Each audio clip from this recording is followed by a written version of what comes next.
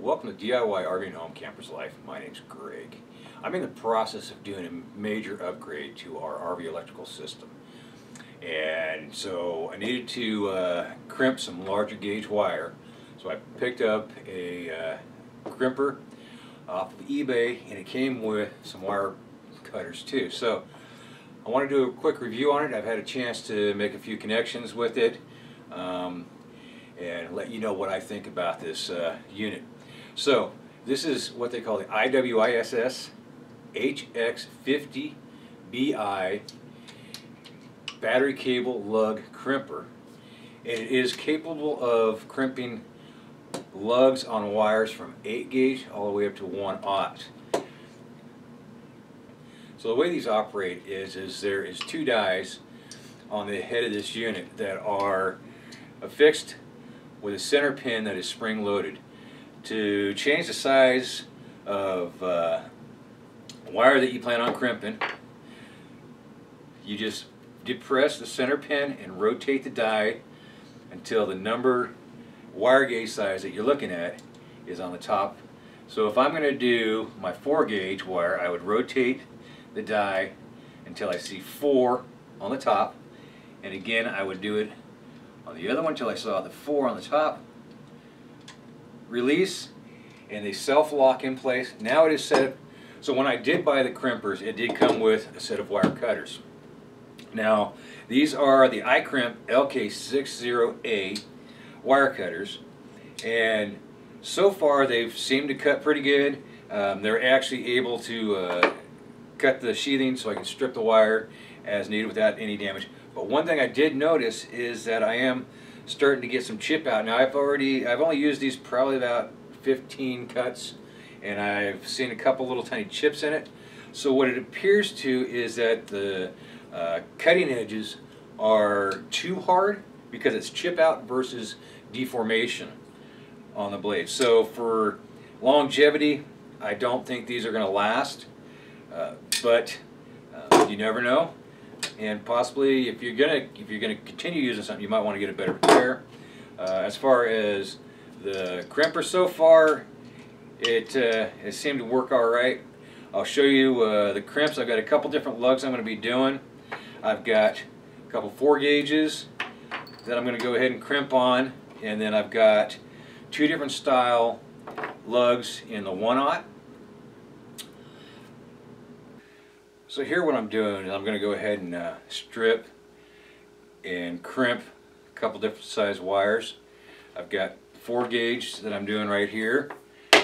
Do 2 of those up, and then I'll show you in the end. Then after that I've got a 1/0 cable here, and I've got 2 different style lug nuts. Both of them, or excuse me, lugs that are both copper lugs. One's just tin coated. The other one's just a standard lug. Alright, so here is my first 4 gauge. And you can see that there is a pinch on either side. That's why I rotated at 180. But that is solid. It is not going anywhere. The rest of the crimp looks excellent. So that right there, I'm not that big of a fan of, but with shrink tube over it, everything like that, it's going to be good, and that thing is not going to go anywhere. Let me grab the other one. And again, it did the same. Now, there could be some different style lugs out there that this is going to work better with. Onto the 1/0, I'll show you on the just the copper as I come out and rotate it around just a little bit. Looks really, really good. There is one little tiny spot that kind of did start getting pinched. Now I have heard people say, you know, do partial crimp and then rotate, then crimp again. I tried that and I didn't like the way it came out. So I just went with that, and that seemed, like I said, seems to be holding pretty good. Now here is that final one, and this is that tin coated one more designed for electrical, AC electrical work in houses, residential, so it's got less strand wire. And as you can see, I'm going to rotate it around. It appears that it liked this. There was really no pinching, a nice crimp, and there is actually, see if I can show you,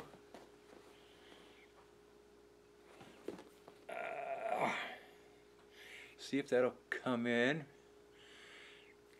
right there.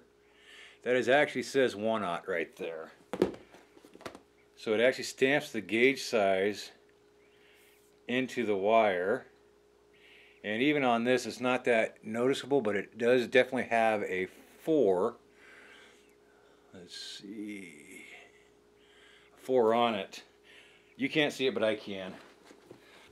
So, what do I think about these? I think for small projects, for one-off projects, something that you're just going to need every now and then, for about 35 bucks for the pair, it's not a bad deal. You know, you've got multiple sizes dies that are permanently fixed, so you're not going to lose them. It did a good job of crimping the lug on. I'm not worried about it falling off. Either one that I did. And again, depending on the style lug and quality of lug too. Quality as in how thick these are. You can get some that are paper thin and then some that are extremely thick. You're going to have different performances with this crimper. You can see that this one, it pinched and it had little tiny ears on it, but yet this one right here, there was really nothing there. I mean, it crimped down really nice. So that all plays a factor into how well the crimper works. As far as the cutters, I would not buy this kit just because of these cutters. The cutting edge is too hard, and I've already seen some chipping in my cutter edge, and I've only probably used it now 20 times. Less than that actually. Most of it is just trimming the sheath back so I can put the lugs on. So I would not buy it just for this. And if you do plan on doing a bit of work and you do get these, plan on getting a different set of these. So I do have a link in the description below to where you can get these on Amazon, along with everything else in my project on our RV electrical system upgrade. Hope you guys got something out of the video. If you did, please hit the like, share, and subscribe. Till the next video, you have a great day and Happy New Year. We all need it.